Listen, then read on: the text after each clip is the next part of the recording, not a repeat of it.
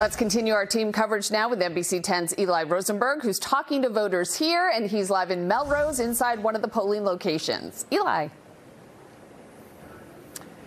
JC, so far so good here in Melrose. In fact, come here, look at this. This is the scene here inside a gymnasium at a middle school. A little different here in Melrose in that this is the only place to vote. We have seen a steady stream of people all afternoon, now into the evening. Bad weather outside is not slowing down voter turnout.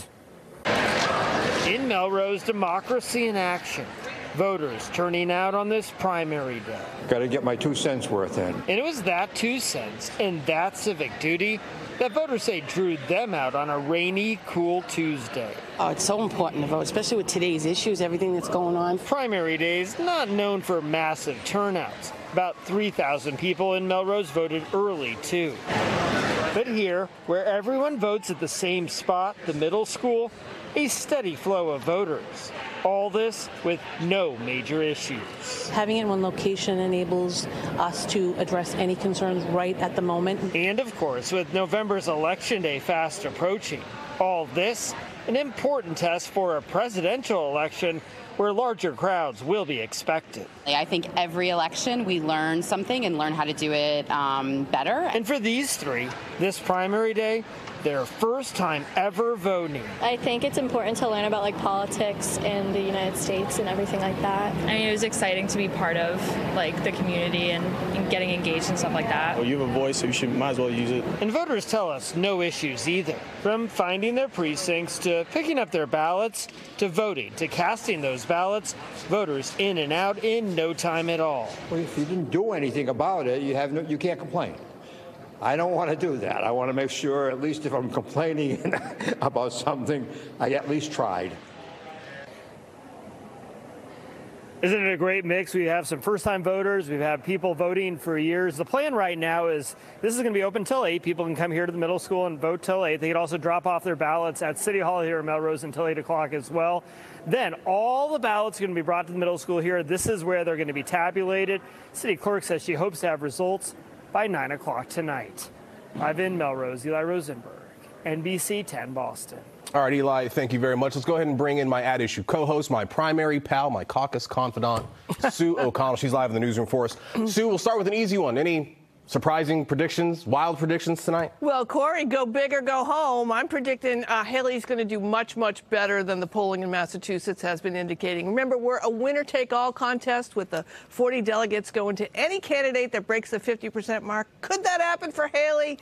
I don't know. We'll find out, right? And she may win a state or two along the way, one of them being Vermont with their 17 allocated delegates.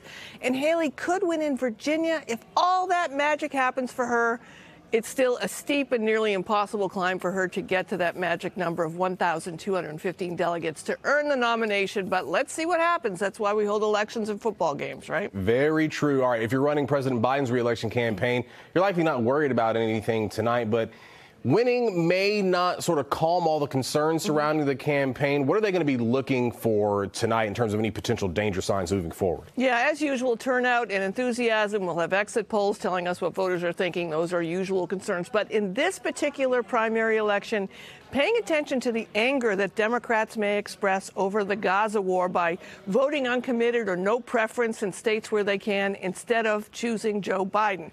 Now, we won't need exit polling to tell us how important the Gaza war is or isn't to these voters. November is too far away to say if those voters are rejecting Biden for good, so we'll see what happens there. And then North Carolina. I think it's the only swing state voting today. Biden lost in 2020 to Trump by less than 2 percentage points. Obviously, this is a primary, and Biden and Trump are not competing head-to-head, but it could be a good peek for the Biden campaign to see how they might do in the general election. And to see what issues are driving those voters to the polls on this Super Tuesday. All right, last one. Let's talk about Arizona. Big announcement today. Senator Kyrsten Sinema says she is not going to seek re-election. Democrats have a narrow majority in the Senate as is. How do you think this news is going over with them? She had some fans and she had some detractors in the party. She did indeed, but it was unlikely that Sinema, who started her political career as a Green Party organizer, by the way, it was unlikely she was actually going to win re-election. There's already a Democrat who's been in the primary race, Ruben Gallego.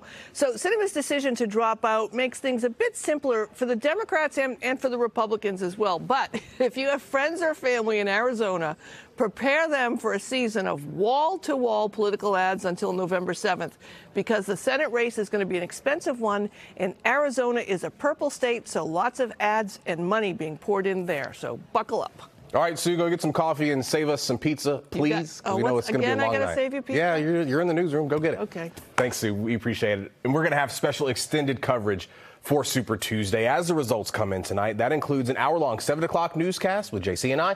We'll also have coverage from 8 to 10 p.m. Just search Boston News under the Live tab on your favorite streaming services.